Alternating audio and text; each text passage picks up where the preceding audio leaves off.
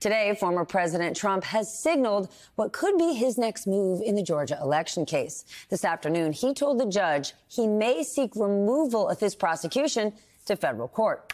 Remember, Trump's former chief of staff and Georgia co-defendant Mark Meadows is already trying to do that. He's still waiting for a ruling on that request.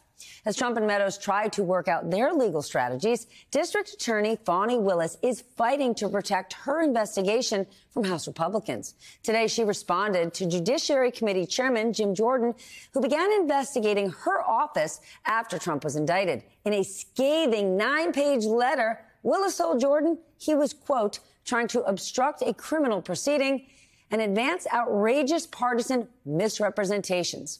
She also said that being a political candidate did not make Trump immune from prosecution, similar to what Kamala Harris said yesterday.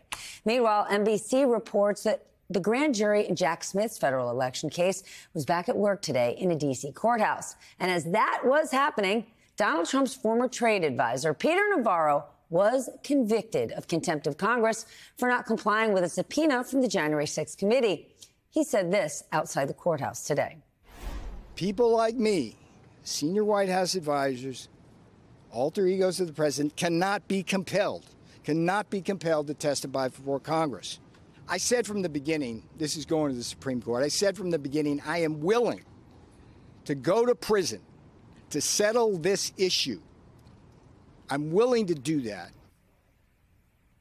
The verdict came out after about just 4 hours of deliberation and a trial that lasted only 2 days. Navarro is set to be sentenced in January. He faces potentially up to 2 years in prison. He said he was ready. Well, it may happen.